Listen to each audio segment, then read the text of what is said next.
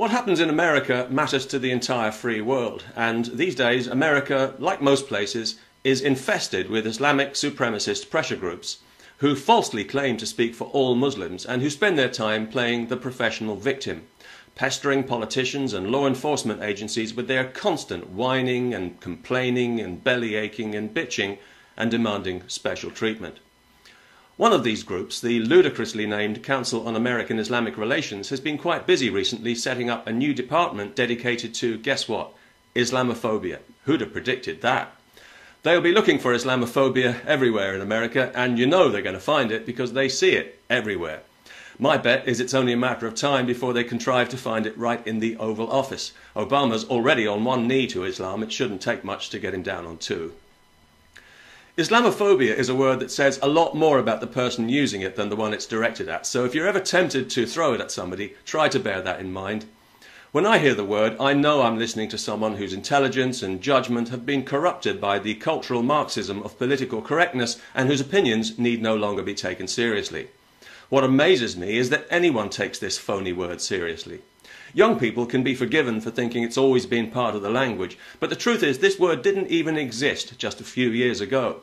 It was deliberately invented by Islamic supremacists and their left-wing enablers as a way to silence critics of Islamic brutality, intolerance, misogyny, homophobia and anti-Semitism, and to stigmatize those who oppose religious fascism by inferring that they have a mental disorder. Of course, there are only so many times you can tell someone who doesn't want to hear it that a phobia is an irrational fear and that there's nothing remotely irrational about fearing Islam, especially if you happen to be female or Jewish or gay or all three. What is irrational is indulging Islam and pretending it's just another religion. That's more than irrational, it's downright stupid. It's as foolish as keeping a large predatory wild animal as a pet. Sooner or later you will be eaten and you will deserve it. People who oppose Islam are not Islamophobic, they're Islamo-realistic. They've had years of abundant and consistent evidence, and they see the religion for what it is: a supremacist, totalitarian ideology using its peaceful followers as a shield to exploit religious freedom for political ends. And Islamophobia is all part of the scam, but Islamophobia doesn't exist, especially not in America, and recent figures prove it. According to the FBI, there are 10 times more hate crimes against Jews and gays in America than there are against Muslims, and the same thing applies in figures compiled by individual states. California, New York, way more crimes against Jews and gays.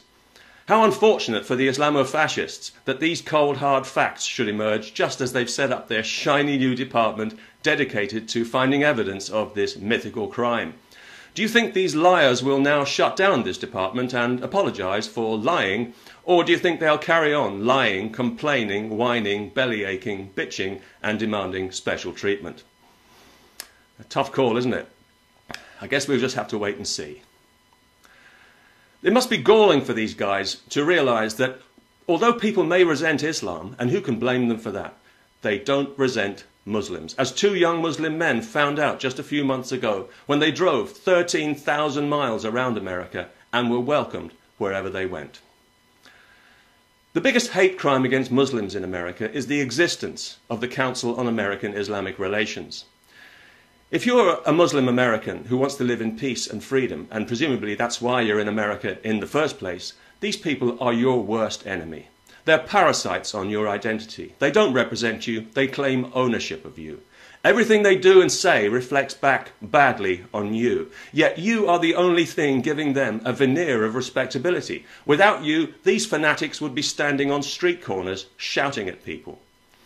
They invoke the phony lie of Islamophobia in order to marginalise and to ghettoise you, and to make you feel like a victim, because their whole existence depends on you being a victim.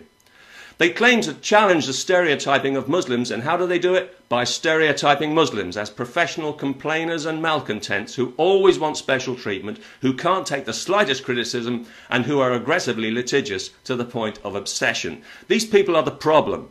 They're not the solution.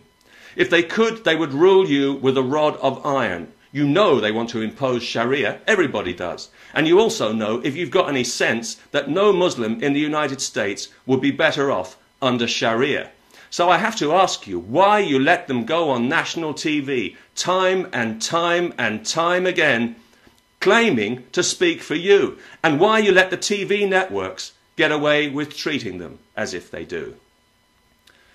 The Council on American Islamic Relations has had a lot of mileage out of its phony baloney Islamophobia. It must be quite devastating for them to be confronted with concrete proof that this thing is entirely imaginary when they've staked so much on it. It must be like the Pope finding out there's no Holy Ghost. Now, if you insist on believing in Islamophobia, you'll have to do so despite all the evidence. You'll have to take it on faith. As Mark Twain might have put it, you'll have to believe what you know ain't so. Islamophobia ain't so, and you know it. The Islamofascists have done their very best to talk it into existence and to wish it into existence, but try as they might, they just can't persuade Americans to hate Muslims.